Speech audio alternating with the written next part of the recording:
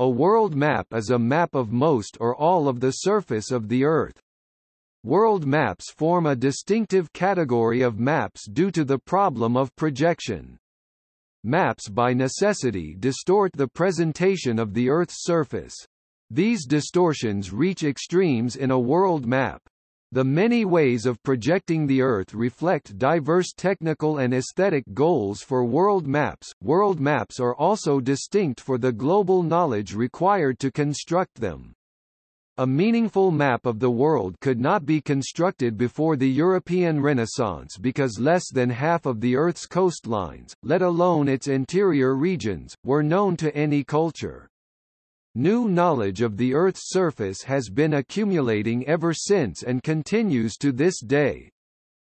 Maps of the world generally focus either on political features or on physical features.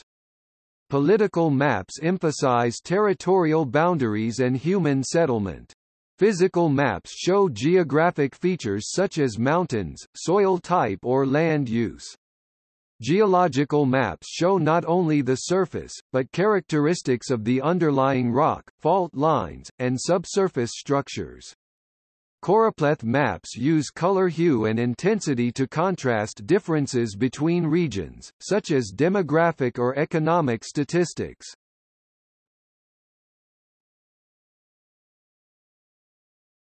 Topic: Map projections. A map is made using a map projection, which is any method of representing a globe on a plane.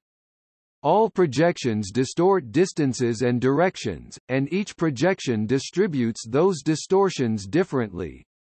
Perhaps the most well-known projection is the Mercator projection, originally designed as a nautical chart.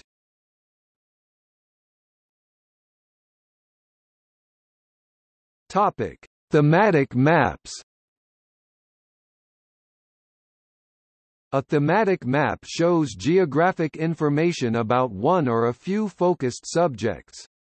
These maps can portray physical, social, political, cultural, economic, sociological, agricultural, or any other aspects of a city, state, region, nation, or continent.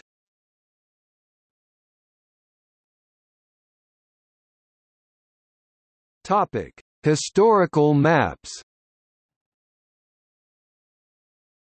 Early world maps cover depictions of the world from the Iron Age to the Age of Discovery and the emergence of modern geography during the early modern period.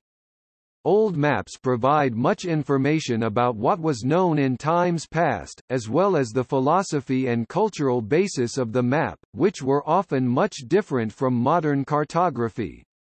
Maps are one means by which scientists distribute their ideas and pass them on to future generations.